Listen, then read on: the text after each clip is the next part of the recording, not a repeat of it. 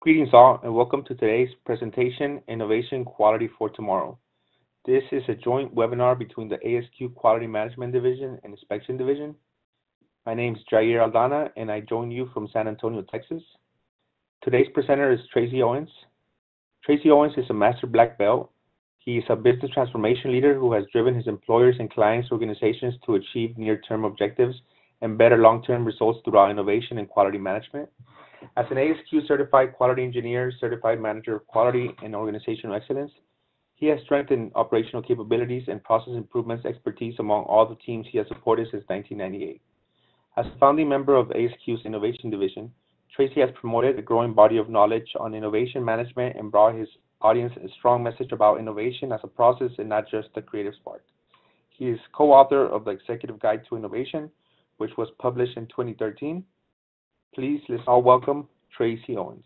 In order to be able to not miss anything, we want to turn over every stone. We want to talk to as many people as we can about what's working for you so that we can share that, and you'll help us cultivate that body of knowledge. So we need your input. We have among our member leaders and our 1,300 members in our division already, we have a lot of knowledge. We have been successful in innovation management, but we need to learn more. We have lots more to learn. As Jair mentioned, please ask your questions at any time through the chat panel or the Q&A panel on the sides of the WebEx.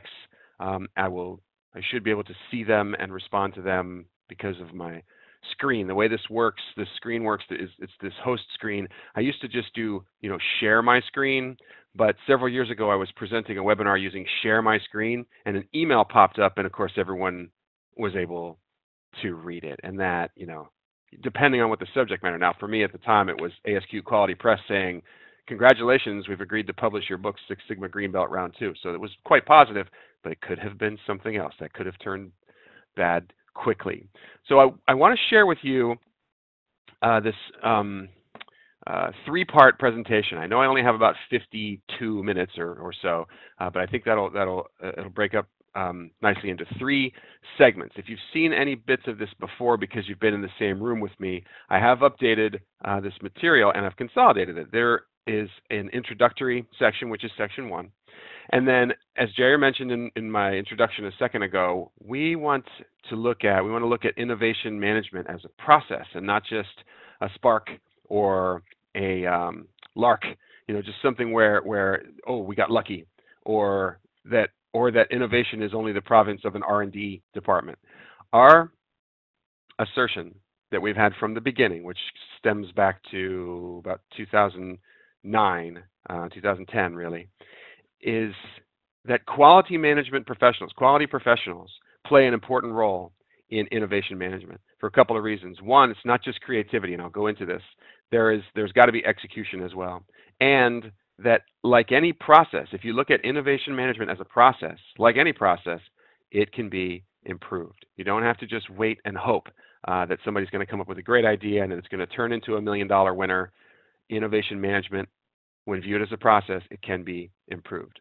So I'm going to begin into this. Type your questions into the chat panel as they arise. But we I will clip through some of these rather quickly, that there is a need to do something new because your customer demands it, and because your competitors are looking for the new thing, and because competitors you haven't heard of yet are looking at the new thing. And I have a few examples of that, and I'm sure that you do as well. So that whatever that unmet need is, and it may be an unmet need that we don't even know is a need today, that's the province of innovation, is how to come up with a way to meet that unmet need. There are changes going on in our world, and we've had so much to keep up with over this last year and this last decade. But as Darwin said, it's not the most intelligent that will survive. It's the ones that respond best to change. And I have a few quotes in here, Drucker and Edison, and there are some pioneers. But perhaps one day these presentations will quote Tracy Owens and Jim Spitziger and Jair Aldana and others on this call. We started to build a slide like this one several years ago, where what we said at the top was camera and film, like a Polaroid, put it under your arm and warm it up, camera and film, and then to the right was digital photography. But that's old news now. Digital photography is old news. What's most interesting now is that as soon as you take that picture, everyone in the world can see it. That's how this has evolved. It used to say BlackBerry PDA to iPhone, but now it's wearable. I mean, anything, and I could go on. Diskette and flash became, yeah, diskette went to flash, and now diskette and flash goes to cloud. You don't even need a device anymore. Banks and loans. There's so much movement of money now that doesn't even, in some cases, doesn't even require a signature. And then taxi went to Uber, but the self-driving car is not far away. But how many of these were needs that we didn't even know we had? Did you know that you needed a Fitbit? I think that market was created. We've settled on a definition, and we want you to either agree with us for the time being that this is a useful definition for innovation, or help us to refine it and make it better. I'm going to stop the impassioned pleas for your input. Hopefully I have made that clear at this point, that we really want you to be involved in this body of knowledge. But what we've got is that innovation is the successful conversion of new knowledge into new products and services to enable new ways of doing things. In short, it's the conversion. Why that's underlined is the conversion means you've got to realize it. It can't just be an idea. The idea itself is not the innovation. It's the delivery of that idea. And of course, we got the word new in there 3 times. But it doesn't have to be new to the world. It could be new to your environment. And I'll talk about that more in section 2 of this workshop, which is on idea generation. And then section 3 will be on some engineering techniques, actually, that have been helpful in quality management and innovation.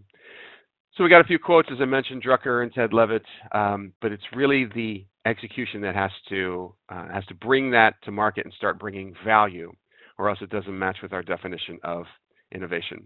I got a couple of cycles to show, a couple of diagrams that are kind of cyclic. Innovation brings ideas to life after creativity comes up with an idea, and then another idea will be generated, and another idea, and this is a virtuous cycle. But I have several circular diagrams, which I'll show you.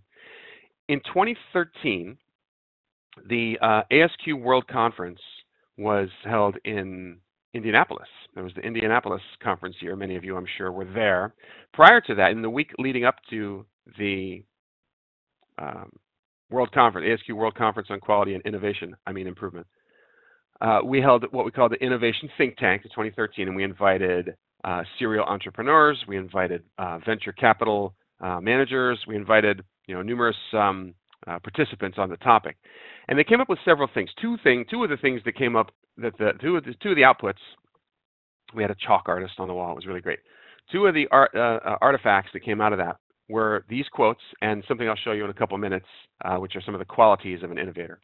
And what we said is that when you view it as a process, innovation needs to be measured, and then thus I would expand that to innovation can be improved. It is not just an R&D cell who does this. People need to play a role. And further, a suggestion box, a simple suggestion box, is not enough. It needs to be farmed, nurtured. In innovation, looking at it as a process, we've got another cyclic diagram, which really comprises 2 phases. The creativity phase, which begins in the top left. There's a yellow circle that says, find the opportunity, whatever that is. That's the spark. The idea that you have, ooh, I just thought of a winning idea. Wonder if I can turn it into something. And then connecting it to a solution, that green ball, is where you say, now this idea that I have, maybe I can find a way to actually bring value to our customers, to the customers of my organization. And that creativity phase, the top half of this diagram, could end with just a sketch on the back of a napkin. I know I've said that several times, but it's formless. It's a concept still with maybe just a few legs. The execution phase is where you would initially think this is where the quality professional is really going to be able to add value. Make it user friendly.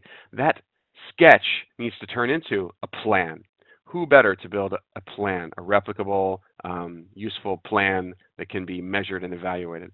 And then getting it to market, the blue ball at the bottom left, is about making sure that nothing will stand in the way of us delivering this new idea to market, this new solution to our market. So it takes all kinds of people, and I'll spend a minute on that. I'm going to open an opportunity for you to look at where you fit into, where you might feel like you fit best into this cycle. I'll show you how to find that. So there are those who come up with an idea and those who implement that idea are what it takes for that idea to become real. Now, it could just be you. You could be the person who has the idea and who implements it and who creates that whole thing. It's a bit of stress, and it's not every person who can fulfill those two responsibilities. Normally, typically a team is required in order to realize these solutions. Originators, implementers working together. There are myriad circle diagrams in this, to be sure, but there are some improvements and there are some improvements that can be made that are innovative. There are some improvements that can be made that are not innovative. I mean, a lot of lean techniques are about refining, massaging the process map a little bit, not really doing anything new, just doing what you do in a better way. That's great. There are improvements that are not innovative. There are improvements that are innovative, and on the left side of this diagram, and this is borrowed from our 2013 book, The Executive Guide to Innovation, which was written by me and 4 other founding members of the Innovation Division, and we don't collect any royalties from it. The royalties from that book go right back to the Innovation Division, and it's still for sale in the ASQ bookstore. But on the left side of this, in kind of a greenish, darker shaded, there are innovations that really don't improve anything. Do you know what I mean? Gosh, what's a good example of innovation that didn't improve anything? Well, first of all, the chip card, the Visa card that had a chip in it, while it was supposed to bring better security, and maybe it did, but didn't it make transactions take longer? You and the cashier both are looking at that machine, waiting for it to beep at you like, That was not an improvement. In the next generation, actually the third generation, is when the approval started to become a lot more instantaneous. The wristband, if you've been to Disney World in the last few years, there's a magic band that you wear that has your room key and it has your billing, all the billing, your credit card is attached to that. They can also track you, through the store if you have a lost child, or through the park if you have a lost child, and they can track you to whatever extent. But that initially was supposed to be a great improvement for convenience, but you know who it was not an improvement for? The wait staff, the servers in a sit-down restaurant, because they had to make 2 trips back to you instead of just 1 to make that transaction happen. So not all not all innovations, innovative ideas actually are improvements, at least not for everybody, at least not all the time. The innovations that we talk about, and we have many conversations and many articles and presentations that have been about what type of innovation are you looking for? The breakthrough, the new thing, the $1 million idea that nobody ever thought of, the next iPad is that breakthrough. It's something new. It's something we didn't even know we had. But innovation is not just the new thing popping out of the cake. There's incremental innovation, taking the thing that you have already and making the next generation of it and making it better. The automobile, is the prime example. There's a car. It looks pretty much the same as it did, last year, but in this year we have some innovative improvements that are going to make it appeal to the customer better, make it appeal more to those customers. So I want to get into the who, and I had a question pop up on the screen. Curtis, can teams be made up of one department, for instance, the quality department, or should others be involved? You've taken me right to where we want to go. There are types of people who will help to make those innovation projects or those innovation initiatives a reality. This is very similar to the diagram I showed a second ago that said find an opportunity, connect it to a solution, make it user-friendly, and bring it to market. The creator in that same yellow circle is that person who comes up with a new idea. Just something, I'm walking down the street, I see something and say, ooh, I've got an idea. I better hurry up and write it down. Now, I, for one, talking Tracy Owens, I come up with ideas all the time. I don't write them down. They are forgotten. It's really a catastrophe. I really need to start carrying a notebook everywhere I go if I hadn't learned anything in all these years.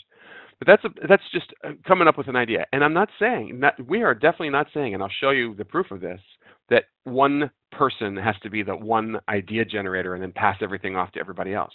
No, as a matter of fact, everyone comes up with ideas. Everyone has ideas. Many are reluctant to bring them to anyone's attention, which we'll also cover here in just a second.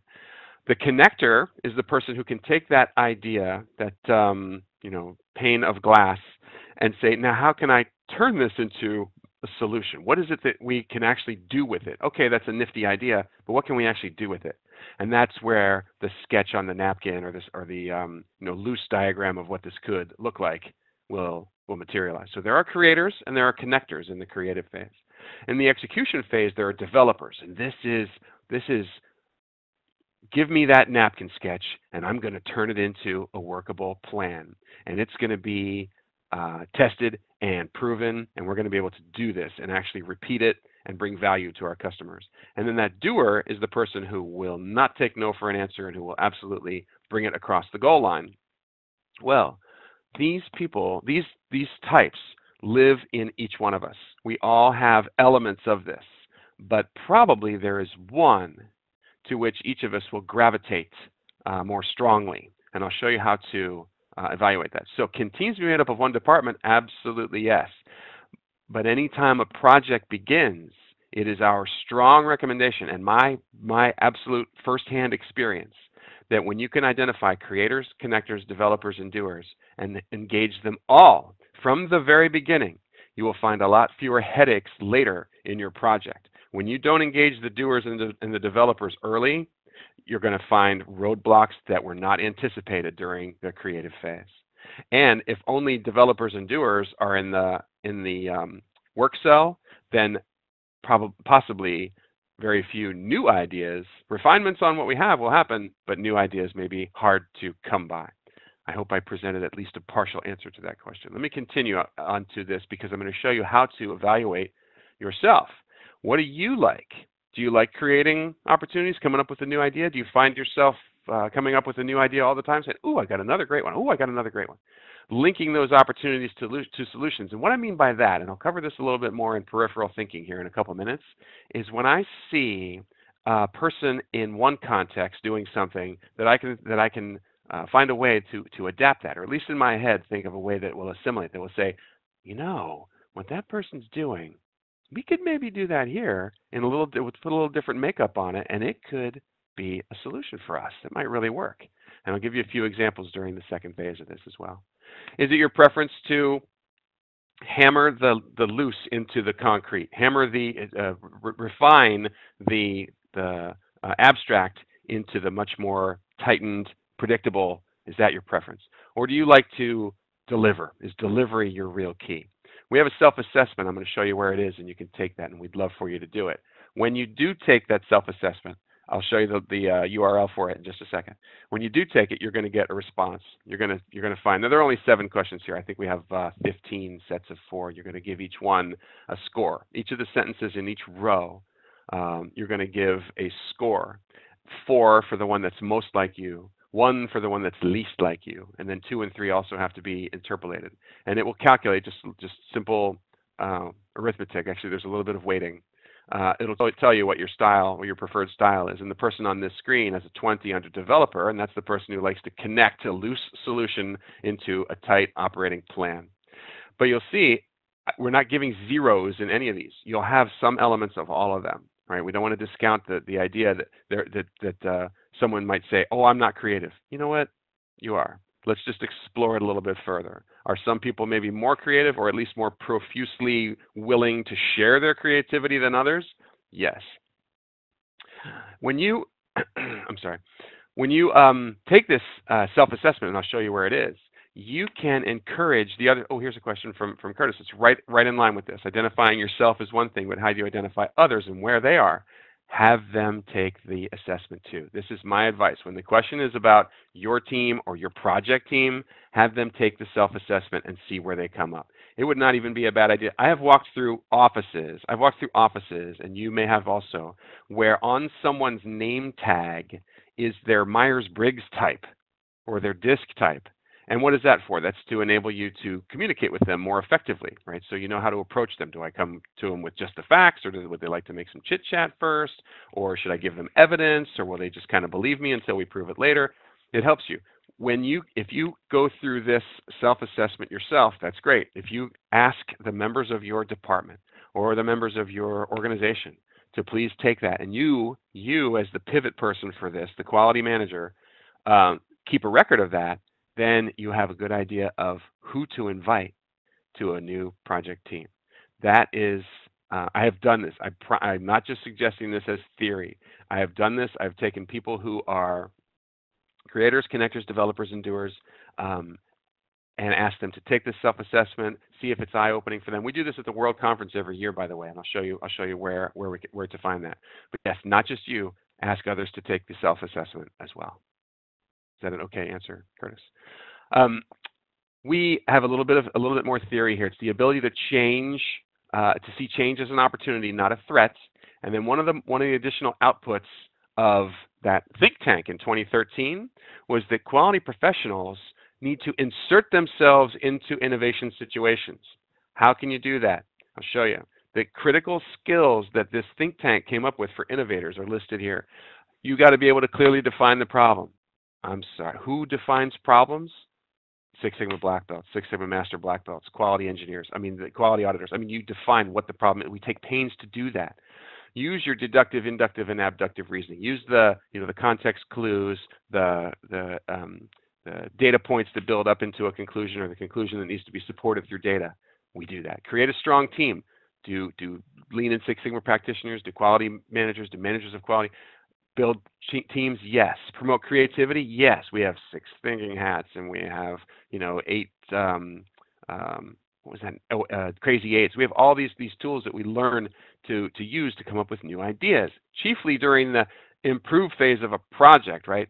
But those are not tools that are restricted to improvement projects. Keep conflict healthy. Don't we learn to moderate conflict? Build a value proposition. Isn't that the business case in a project charter? Explain innovation and deliver results. Do we not deliver results? These are skills that quality managers have, and they need to be explored, not just in the execution phase, but in creativity as well. And I'll show you some more about that. I keep making these promises, but if I have the chance to get through my 40 slides, I think you're going to be okay. We want you to visit. You can join us. We'd love to have you. The self-assessment is at that site. I'm going to show you how to find it here in just a second. I'm going to move to section 2 of this presentation. During sections 2 and 3, I might refer to a couple of articles that I've been fortunate enough to get published in Quality Progress magazine. June 2012, I had the cover story Up and Away with my friend Caroline Fritz, and that was about idea generation techniques. Then 2 years later, Nicole Radziwill and I put an article in the Quality Progress in January 2014, Fresh Perspective, which went deeper into combinatory play and peripheral thinking and some more idea generation techniques. And then my most recent article was March of 2016. Gosh, it's 2 years ago already. That was that really will build section 3 of today's workshop, which is about a couple of engineering principles. I'm not an engineer by education. I am a CQE, but not an engineer by education. That engineering principles that I have learned and adapted and have been really, really helpful in improvement projects and innovation settings. So I'll refer to those articles here over the next half hour. Peripheral thinking. I may have, if any of you was in Florence at the Inspection Division Conference 2 years ago in Florence, Kentucky, I did share some of this. I've updated it a little bit, but I did share some of this material in Florence at the Inspection Division Conference. We have this, again, I'll remind you of the diagram. You got to find the opportunity, connect it to a solution. There's a selection bubble in there where if there are ideas that are competing for attention, if you have 10 or 12 or whatever ideas, but only the resource available to support 1 or 2 of those, selection has to be made. And you can use your Pew matrix or your impact and effort matrix or a Rogers curve, to figure out what they're going to be. I'm kind of glossing over that part during this session. And then the red and the blue are about the execution phase. Well, we are focused more on the creative phase for the time being. Where do you, let me ask you, and if you put an answer into the chat to this question, I would love to see it. And I do see that there's a question about developing or improving your strength, and I have a few suggestions at the end of these black slides for Andrew. Where do you come up with your best ideas? Where do you come up with your best ideas? When you have a great idea, where were you when it happened? Were you at your desk? like our executive there on the top left? Were you in the car? Oh my goodness, sometimes being in the car is where you come up with those great ideas. And of course, I don't have a pencil. Or in the tub, in the shower. It's frequently referred to as this is that idea I came up with in the shower. Of course, you draw it in the steam on the glass, and then it just fades away. Walking the dog, all places. These are great answers. Keep them coming. I would like to see where you have your great ideas. It is not often enough that your good ideas happen when you need it, right? Your good ideas will often happen when you don't, when you are not in that sort of context. I'm going to talk about this for just a second, and this is going to sound, I mean, it might sound a little bit hokey, but it really, really works. I am a pretty rational person, and I'll tell you, this really works. This is a labyrinth. A labyrinth, if you're not familiar, a labyrinth is like a maze, but it's different in one extremely important way. In a labyrinth, there are no choices that need to be made. There is never a time in a labyrinth where you have to say, should I go straight or should I turn right? Never. There is one path in and one path only. So you don't have to think about the rules. You don't have to think about where you're going, right? In the labyrinth, you're able to explore. Maybe I pulled one of the diagrams out, but you're familiar with the concept of right brain and left brain. I'm not a biologist either, but your left brain is the one that's all about rules, following the rules, the concrete sequential. The left brain works on what are the rules and how can I follow them or how can I choose not to. The right brain is creativity. The right brain is the abstract, the random, the new idea. Where do we live most of our lives? The answer, and you can type it into chat, but it's going to say left, left, left, left, left. I mean, we're quality managers. We work in corporations. We have certain mores of behavior. We spend most of our time in our left brain. The right brain is after kindergarten, which is part of my Up and Away article from 2012. After kindergarten, they all start chipping away at our right brain, start locking us into left brain, start locking us into rules.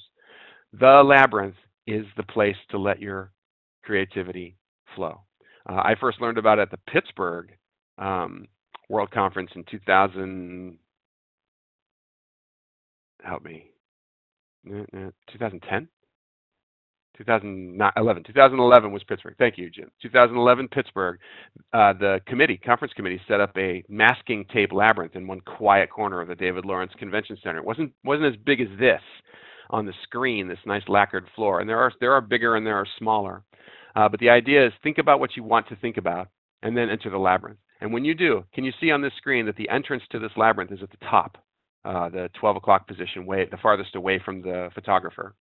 That you enter and you walk in and you follow the path. And it's a sinewy path. And it will get you tantalizingly close to the center right at the beginning. But oh no, you got about 10 more minutes of walking to do before you get to that middle.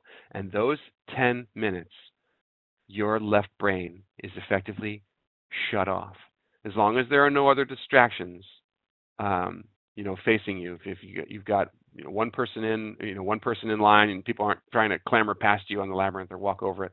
But if you follow that path, your left brain is able to shut off, and your right brain can flourish. I did this in 2011 at the Pittsburgh conference. I thought I was a new consultant. I had become a consultant about a year earlier. I was thrown into it, and so I didn't have a whole lot of planning. And so I thought, I need ways to market myself. I need the ways to market myself as a consultant and get more attention. And that's what I thought about on my 10-minute journey in, a minute or two kind of standing in the middle, and then my 10-minute journey back out. And I came up with 2 new ideas. I put them into play, and they really helped me. Would I have thought of those ideas anyway? Maybe, but not that day. Right? That day, my creativity was overflowing because of that labyrinth. And there are labyrinths all around. There's a website, labyrinthlocator.com. You can find one near you. It sounds, and I feel sometimes like I sound hokey, like it's a divining rod, and we're looking for some magic, potion. But it really does work. And in fact, the idea for my Bridge article, Propel Forward, came from a trip through a labyrinth. So peripheral thinking is our topic, and it is finding an idea from something that's going on in a context other than your own, looking to another source unrelated to your current situation and finding a solution there. Tell you what I mean. I have a friend He lives here in Dublin also. He's a serial entrepreneur. His name is Jim Mazzotis. I referred to him in the Fresh Perspective article. And he's come up with several products, launched them, sold them. One day, and he has two young kids. I mean, they're less young now than they used to be, but I've known him for a long time. And when his kids were quite young, they were at the beach, and he was looking at the beach, and it was a crowded beach, and he and his wife were there, and he noticed that the kids were intermittently, playing beach stuff, sand and surf, and playing with their electronic devices. And he thought, for a second, he lost sight of Alex, his younger son, and he thought about, well, now this is a big potential mess right here. There's so many people out here. How would I find him if he were missing? And he thought about the device. He said, you know what? Maybe I could locate that. And this is in the early years. I think it was before, Life 360 wasn't out at the time. But he came up with an app, and it's a different one than Life 360. It's called Safe House. And he said what he can do from his master phone is turn on everything on his kid's device. He can turn on the microphone. He can turn on the camera. He can disable it from being turned off, from his master device. So wherever that kid is, you can use the clues, of course the GPS, the locator, but also the camera, the microphone to hear and see what's going on around them and locate that kid. And it came from a trip to the beach. You can take your team to new levels of creativity by using peripheral thinking. I had a situation with a call center where I used to work at AIG in Delaware, and the call center supervisors are almost always somebody who was a call center agent, did a great job, demonstrated a penchant for leadership, and was promoted. Right? So they used to be on the phone all day, and now they are on the phone infrequently, and they are on the phone normally when? When does a supervisor actually get on the phone with a customer? If you're typing fast, the answer is escalation, when that customer is irate. Get me a supervisor right now.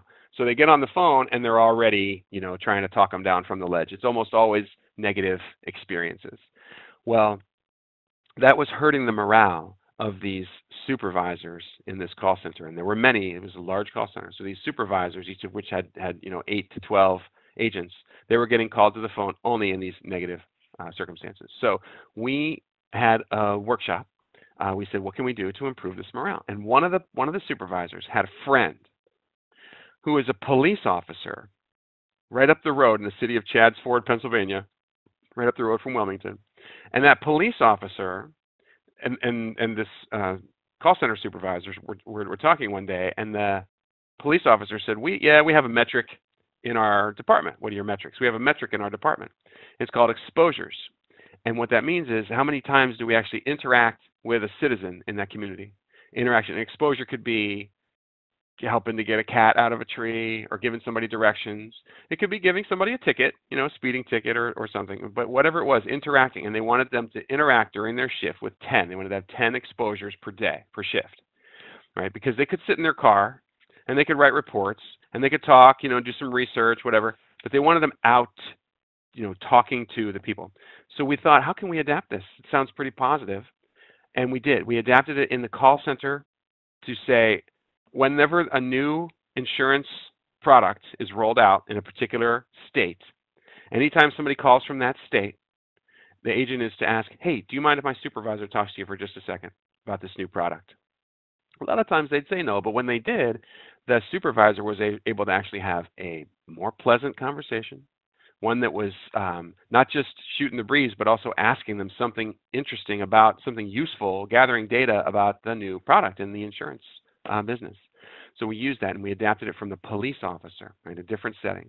I'm going to go a little quickly through this next couple of examples. Oops, did I lose it? No, we're okay.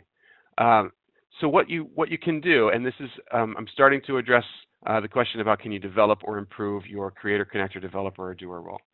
For individuals, what we prescribe on this creativity side, on the creator, connector side, is a couple of things. One, you can subscribe to a journal that is not typical for you. there are ideas in there, and even though you may initially be either opposed or ambivalent to them, somebody else's point of view can open your eyes to a new possibility. You know, if you're if you're a Republican, read an issue of Rolling Stone. If you're more liberal, you know, get a Wall Street Journal and see what they have to say. Just as a couple of examples. But you can read Cat Fancy or Motorcycle Digest, you know, something, and read an article, because what we're talking about is getting ideas from somewhere else. You can certainly walk the labyrinth. You can take the self-assessment to see where you are. I'll show you now where this. I've been promising you where this is. Our website is it's asq.org/innovation-group. I don't know if the URL shows on this screen, but I might have it. I might have it later. Oh, I had it up above. So if this presentation is posted, Jair, then everybody will be able to see our URL. Anyway, it's asq.org/innovation-group, because we used to be an interest group before we were promoted to a division. And on the left side, under Innovation Information, is the link to our self-assessment. Take you less than 5 minutes to do, unless you really put a lot of thought into it, and then it might take 8 or 9. And you'll come out with your preference. It's really your preference. And you can you manipulate the survey? Definitely yes, but try to answer honestly, because no one benefits from that. This is the quick response code that'll take you directly to a mobile version of the survey. If you're able to, I'll leave this up here for a second. If you want to take a screenshot or actually snap it with your phone right now, it'll take you to a mobile version of the self-assessment. We used this in where were we this year? It was in Milwaukee. It wasn't Charlotte. It was, come on, Seattle. Holy cow! Why did I forget that? In the Seattle conference, you know, we were able to get people to take a lot of these self-assessments during that time. About 250 people took it while they were at the conference. So that's for individuals. Action plan for teams: mix your team. Creators, connectors, developers, doers. Mix that team. Make sure that people are working in the creative and execution phases throughout the project, so you don't get any rude awakening later on with a surprise that was unanticipated. Taking a trip, you know, not necessarily to the beach, but one of my other stories, and I'll keep this short, was about a team that was having trouble responding to lead time. Their lead time was too long for products when orders were placed. And they went out to dinner. They were at kind of an impasse, and they went out to dinner. And they went to one of those restaurants where the concept is an open kitchen. You know, you could see into the kitchen. That's very popular now. And so they were kind of talking and looking, and what they noticed was that they kept the kitchen staff kept some pasta in a few different types of pasta, bite-sized pasta and a long noodle, on rolling boil in the front, right at the front, so that when an order was placed for pasta, they didn't have to wait for the 14 minutes for the fettuccine to cook, that they were able to have partially cooked, you know, fettuccine already and just blast it into edibility on short notice. And if the pasta got bad, you know, they tossed it. But what is pasta? It's not the most expensive thing back in the kitchen.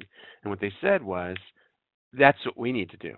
We need to have part of our product manufactured and then finish it when the order is placed. And to be specific, they built the case of the device, but didn't add the labeling or the electrical cord until the order was placed, because they didn't know if the next order was going to, you know, somewhere in the United States or Japan or Europe or somewhere where the plug might be different and the instructions might have to be written in, the label might have to be written in a different language. So they actually built the case and saved the finishing touches for when the order was placed. And that was extremely positive for them. So I'm going to close section 2 and move into section 3 of this. We're doing good on time at 20 till the hour. This is what arose from a trip through a labyrinth. Admittedly, I was walking through a labyrinth, and what I thought was, what I was thinking of, how are we going to attract people to help us build an innovation body of knowledge? How are we going to do that? How are we going to attract people to share their knowledge with us? And I thought, well, innovation is a little bit like going from where you are to where you want to be. And in that regard, it's like a bridge. And so I'm walking through the labyrinth thinking these thoughts are coming to me rapidly. This labyrinth is an outdoor labyrinth through bushes. So I had closed-toed shoes on, you know, and I was ready. And I thought, this is a bridge. But the bridge that you're building to the other side of whatever this chasm or river is it's going to go, if it goes perfectly straight, that's fine. But there are times, and you've seen bridges that actually have a curve in the middle. San Mateo, and I mean, there are bridges where it curves. And did they mean for it to curve? Was that the plan, or did they encounter something along the way that caused them to reroute the bridge?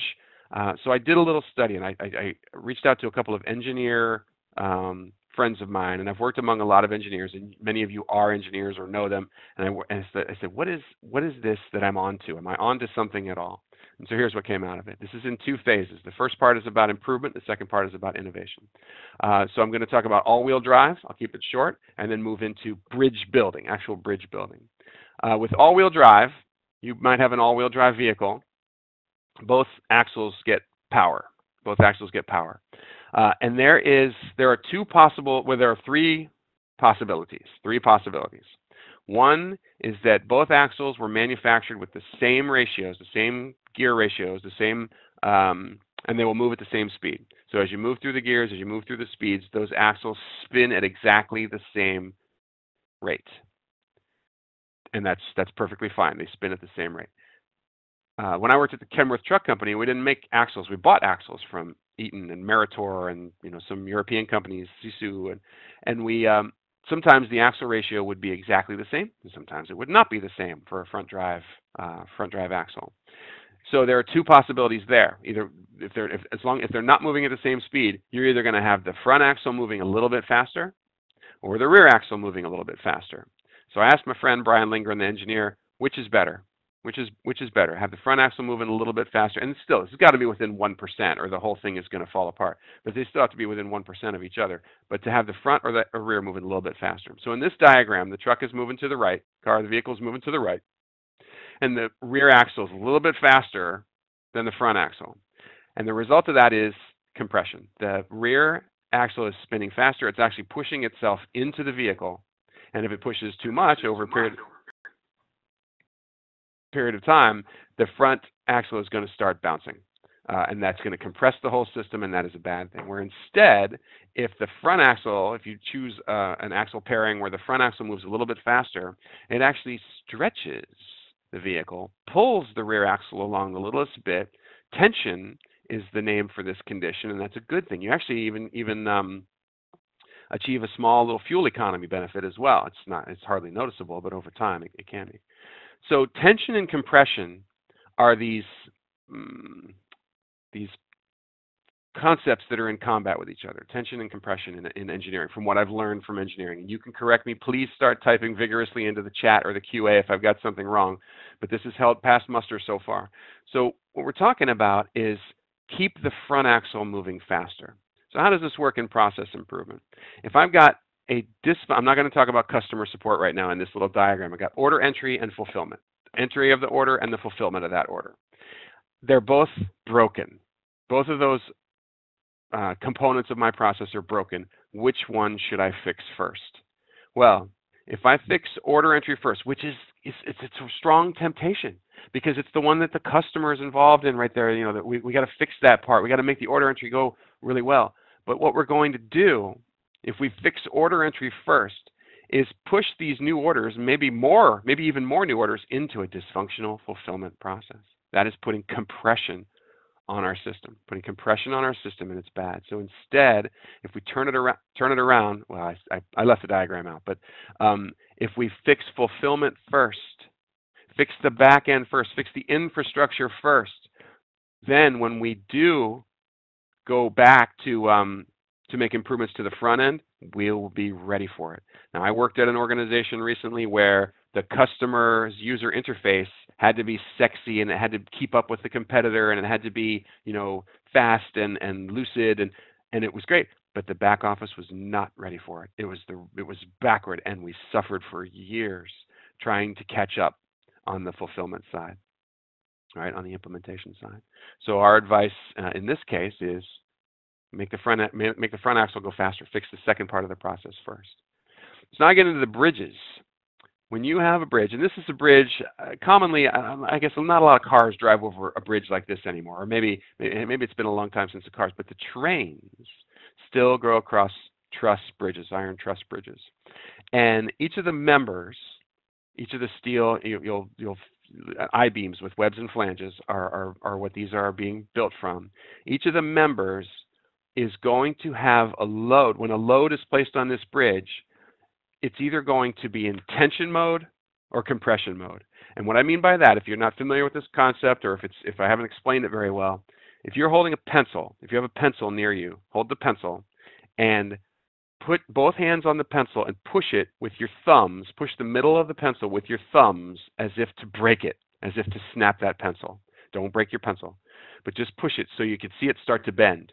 When that pencil bends, the molecules in that pencil that are close to your thumbs are in compression mode. They're actually getting squeezed closer together, microscopically, but they are being squeezed closer together. And the molecules that are away from your thumbs, away from you, are in tension mode. They're actually being stretched. All right, so compression is squeezed and tension is stretched. So how does this work? When you build the bridge, on this one, those that are red are going to be stretched when a load crosses this bridge. And those that are green are going to be compressed. Now it is, as I understand steel engineering, it is easier to build a steel member that's going to be in tension mode. You can stretch a steel member without compromising the integrity of the steel. But compression requires a more stout member, or it's going to buckle. The members that are going to be in compression mode when a load is placed on that bridge need to be sturdier than those that will be in tension. And that got me thinking, this is just like people. This is just like people. There are people who are going to be compressed during a change. And there are going to be people who are stretched during a change, right? And both of those kind of sound negative at times, but the stretch means this is a person who wants to do more, who's leaning forward, who's ready to take on additional responsibility. That's the tension member. It's also funny that member is the steel, beam on this bridge, but it's also your team member, right? Some members are going to be compressed also. So what do? You prepare for where that bridge is going to go. There are times, and I learned this from Charlie Gorman, who was a Bethlehem steel engineer for almost 40 years. There are members on this bridge that will later be in tension, but during construction will be in compression. Can you picture what I'm saying? That during the construction, more weight will be placed in a different way on that bridge until it reaches the other side, until the span is complete. The bridge, that member may be used for a different purpose. And there are different ways around that. You can build false works. You can reinforce that steel. You can. There are different ways to address that. But in a project team, how do we address that? Right? We want to take that we want to prepare for the final result. And don't we always do that? When you're running a project, we have this innovation. We look at stakeholder management, don't we? And we say, this is a stakeholder who is in favor of the change. And this is a stakeholder who is neutral. And this is a stakeholder who is maybe opposed. And we want to change their where they're going. Because when this change is finished, here's where we need them to be. We need them to be positive or at least neutral. But during the project, during the change, we can lose them.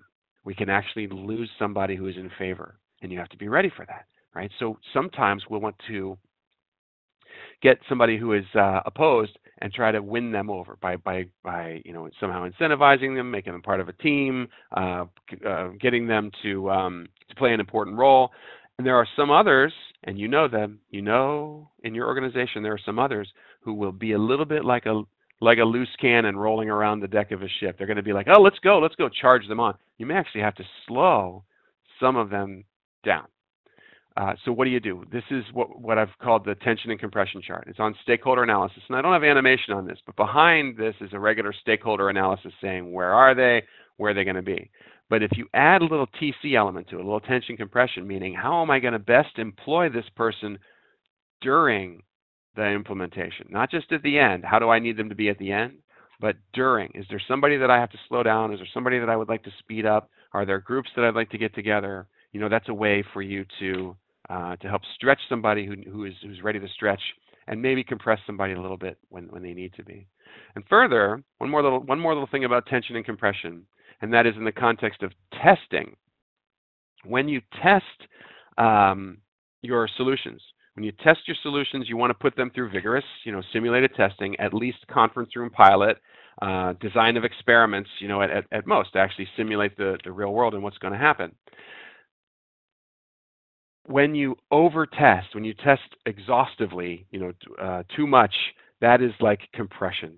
That is making the stoutest, the strongest test possible, and it's not unlikely that that solution will not reach the market when you wanted it to, because it's going through too much testing. And if you test insufficiently, then there could be danger, right? They could break. So somewhere in the middle, is the balance. Somewhere in the middle is the leverage, where you say, we have just enough to test. And of course, we have formulas, to minimize alpha and beta risk that will tell you this is exactly where we need to be. But we're suggesting to put a little tension on your test results. Maybe test a little less, as long as you can still have reliable results, rather than over-testing, rather than over-simulating, in order for it to be perfect. Now, of course, if it's life and death, if you're in pharmaceuticals, if you're in, landing airplanes, providing power to hospitals, you're going to want to be extra safe. But when you're launching that product, whether it's a minimally viable product, or the next generation, if you put a little bit of attention, trust your test results, get the product out a little faster, you can accelerate the pace of innovation. This is the conclusion of my session, and I want to ask if there are any questions you'd like to pop into the chat panel.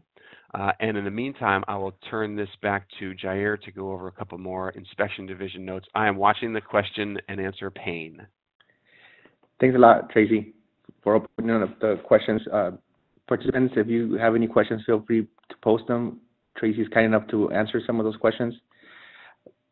I just would like to give a little plug to our 2018 Inspection Division Conference and invite you all to join us in Memphis, Tennessee, October 18th through the 19th. We're going to have 2 great keynote speakers, 4 tours, 4 workshops, 6 pre-conference courses, 16 conference sessions, multiple exhibitors. And this is a great, fantastic way to network and get to meet you all in person, and you get to meet us as well. So we hope that you have time and are free to join us.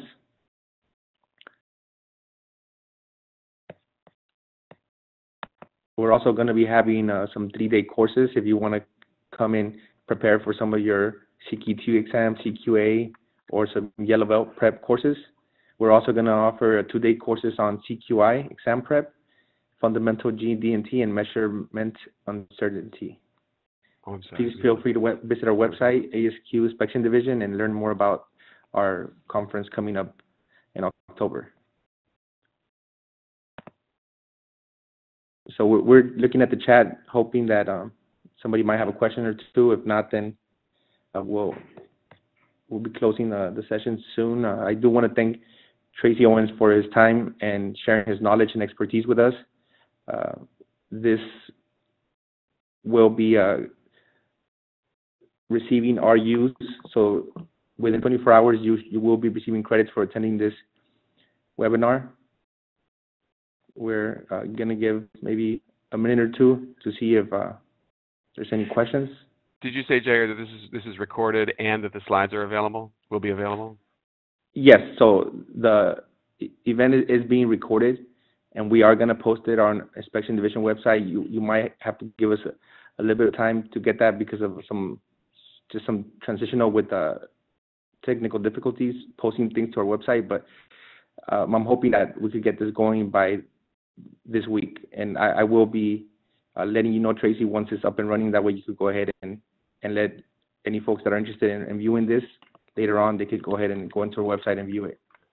That's great that it's available to everybody. Yes, thank you. And because I did get a couple of questions just now saying, where will the slides be, and can we have access to them? So that's very good. I did get another question just a second ago on the process of innovation, like a little bit more about the process of innovation, I want to refer to the circle diagram that we had at the beginning. That was find an opportunity, which is that spark. That I just saw this the spinning element in a vacuum cleaner, and I'm wondering if I can't use that in my paint factory. Something like whatever that is. And then the connecting it to a solution is that, okay, if we use it in the paint factory, how is that going to work? Are we going to be able to locate it at, where our current machines are, and how are we going to be able to to generate enough force for that? And then so that becomes a sketch. Now, if you have a suggestion box posted in your office or your building, some people will put ideas in there and some people will not. So an important component to getting people's responses, getting people's ideas, is creating an environment where they feel safe in doing that, and they also feel like it's worth their while. Not that every idea is going to turn into a project, but every idea should at least be acknowledged. A couple of companies ago, there was a program where if you sent this idea through, it was called the Big Idea. I think it was called the Big Idea, and of course there was the obligatory light bulb on it. That you got a pen. At least a pen, if not a phone call, from the chair, and that's great. It's doing something to acknowledge. Please go to, and I know my time is running down, and I got a couple more questions to answer, but please go to my articles. And I don't get a whole lot of feedback from my articles, but if you go to the June 2012 Quality Progress, that's about idea generation, and if you go to the January 2014 Fresh Perspective, that's about idea generation as well. I'm reminded of the quality improvement prongs from Deming. In innovation, it plays an important role. Innovation in product and service, innovation in process. Improvements, as I mentioned, some improvements are innovative and some are just doing the job better. But innovation, and by the way, if any of you is a Baldrige examiner, I think the third most frequently occurring word in the whole Baldrige criteria, other than a and the and the prepositions, is innovation. I mean, there's performance, there's excellence, and then there's innovation. And it is a prominent role. Does innovation approach change if the expected development time is very long? Okay, thank you for the question. There's always a danger in long projects, whether it's an improvement or an innovation. There's always a danger in long projects because of turnover of team members, losing visibility to that project or that priority, changing organizational voice of the business. So our advice, again, wherever possible, is to subdivide the project into bite-sized pieces. Break the project, the overall implementation, the overall new product introduction, break it down into its bite-sized pieces. If there needs to be a long project, when you break it into its component pieces that can be resolved in a shorter amount of time, and everything about Agile, everything about Agile development, and it's not just restricted to software. I've used Agile at universities in development departments. I mean, Agile is about a 2-week sprint. What can we get done in this 2-week time? And you get runs on the board, and you keep the attention of the executives and the team members. So that is again, that's our advice. I got one more question. I think I have about 30 seconds. Innovation teams are dependent on the quality of the organizational culture, aren't they? Whether they can promote innovation or not. This is a very intriguing question. Let me repeat it. Innovation teams are dependent on the organizational culture. Well, they are, but how do you change organizational culture, right? You change organizational culture by changing habits, and you change habits by changing behaviors. Again, breaking it down, breaking culture down into habits, which goes down into behaviors, you can pave the way. If you get people creators, connectors, developers, doers onto project teams, you show results, you promote a safe environment where people are willing to contribute their ideas and they don't feel like they're going to be on a spotlight or a threat, and create that safe environment, that will start turning the ship and turning that organizational culture. And I'm not just talking from theory, I'm talking from reality. I've worked at organizations and I've consulted for organizations where we've been successful and some where we've been less successful. And the common thread is do something, do one discrete thing, make it a win, and you start to get that positive attention. I hope that's a satisfactory response. Jair, it's been a pleasure. Thanks a lot, Tracy. Well, it's time to end today's program. Thank you once again to Tracy Owens and to each and every one of you for participating today. We wish you well. Hope you will stay in touch. And with that, we say goodbye for today.